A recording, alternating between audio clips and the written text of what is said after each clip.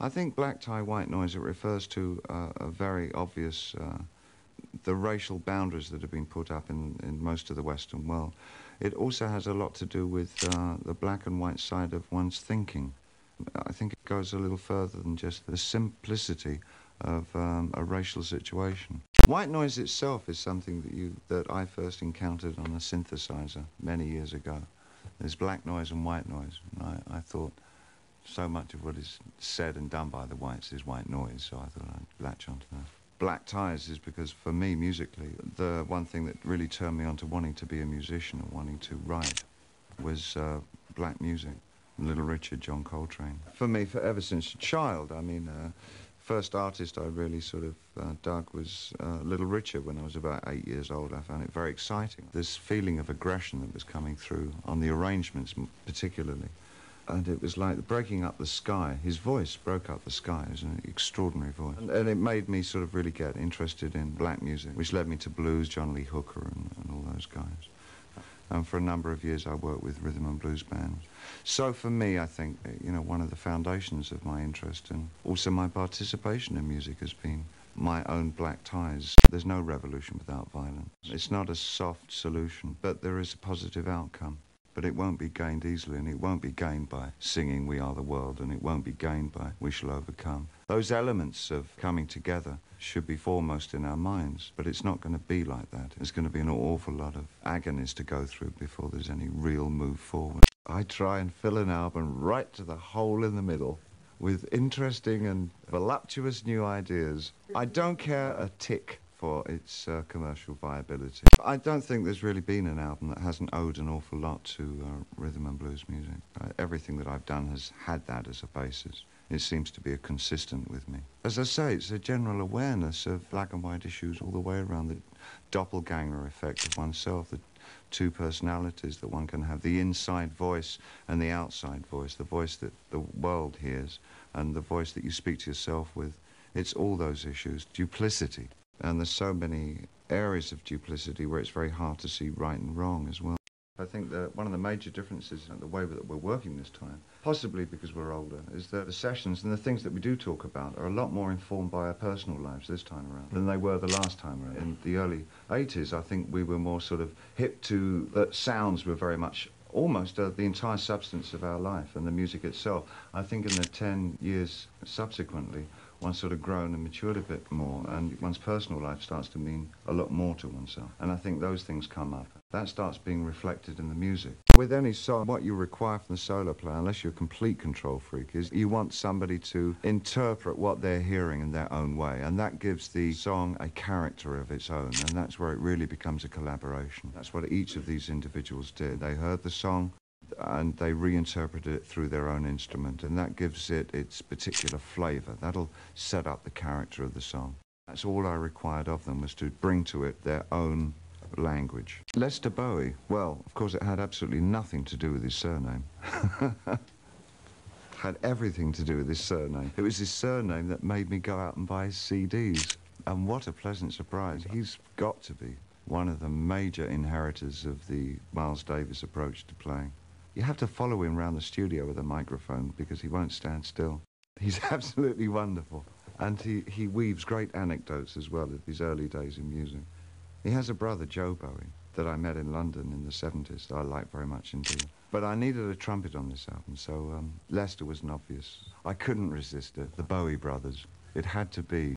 Mick Ronson, of course, is the lead guitar player with the Spiders, my original band back in the early 70s. It's the first real time that we've worked together in almost 20 years. It's a long, long time. We sort of kept track of each other through the years, though. Every time I go on tour, Mick turns up somewhere along the line and comes and guests on the show. And it was just synchronistic that we happened to be in the same city at the same time. And I asked him if he would come for old time's sake and work on a song that we both liked very much. He said he'd be delighted to do that. He came along and played his usual breathtaking solos. Extraordinary man, extraordinary guitar player. There was one period where I toured for 10 years, 8 or 9 months a year, and I think I lost such a lot of my life through that.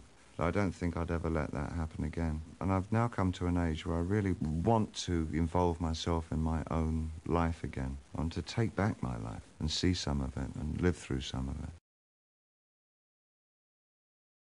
Everything that I do musically has to be something that I feel absolutely happy with artistically. That if I have a sense of pleasure and fulfillment with it, then that is the work that I had intended doing in the first place.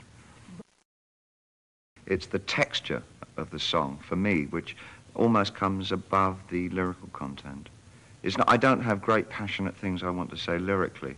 The whole mass of sound becomes a texture and hopefully an ambience and a kind of atmosphere. I want music to create an alternative or a counter atmosphere.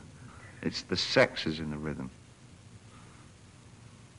And being a very sexual person, that's very important for me, that it moves me.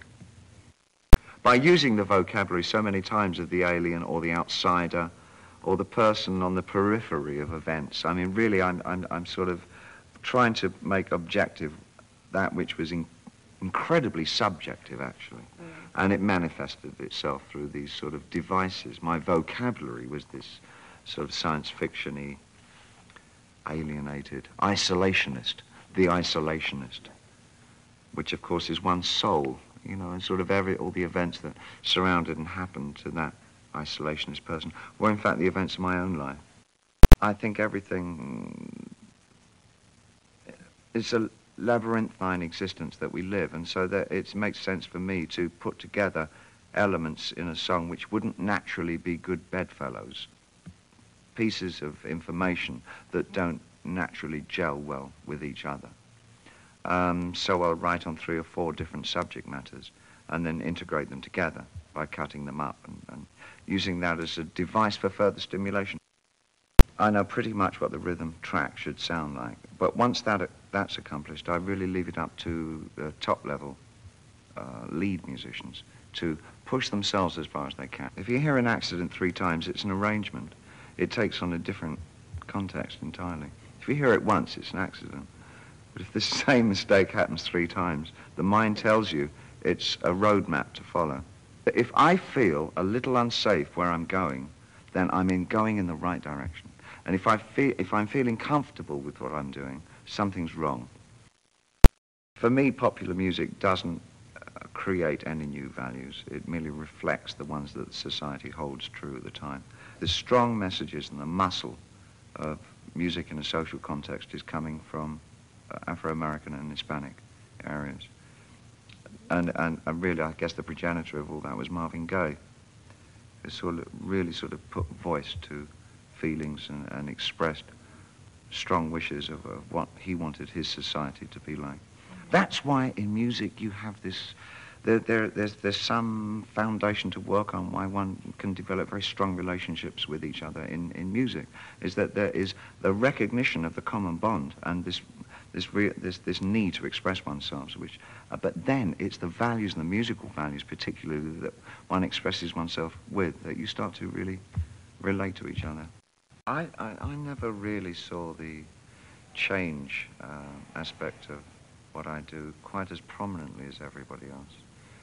I think more has been made of it because in a superficial manner the costumes have changed over the years, but I think for me there's always been a thread of merely a search going on. And I'm not sure that there is an artist who's true to himself that doesn't search in his own way.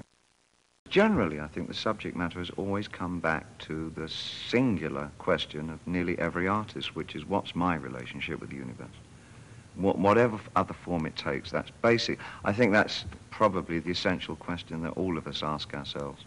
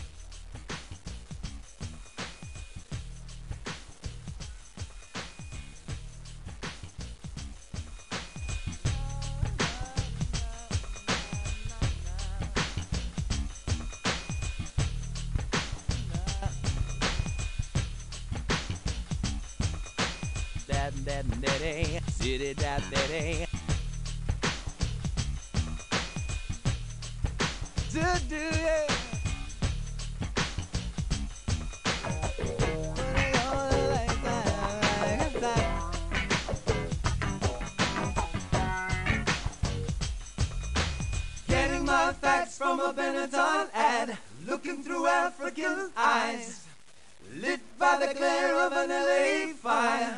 Black tie, white noise. I've got a face for just my race. Bang, bang. I've got you there. Putting on the black tie, cranking out the white noise. Sun comes up and the man goes down. Woman.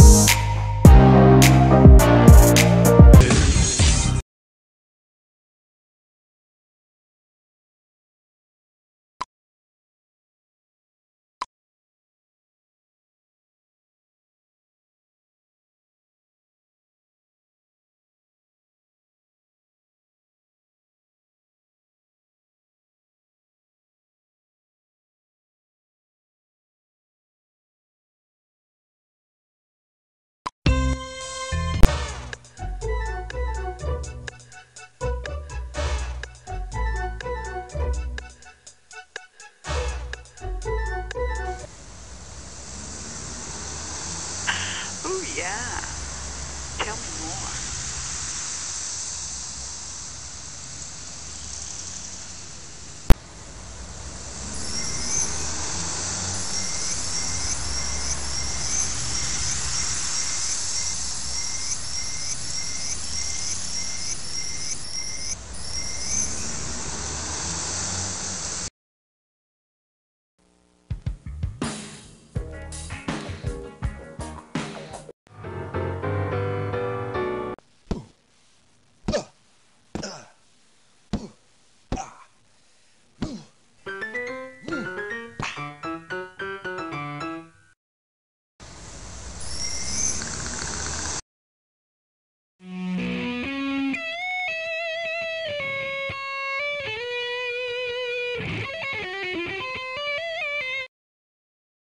Keep it down. Quiet in there.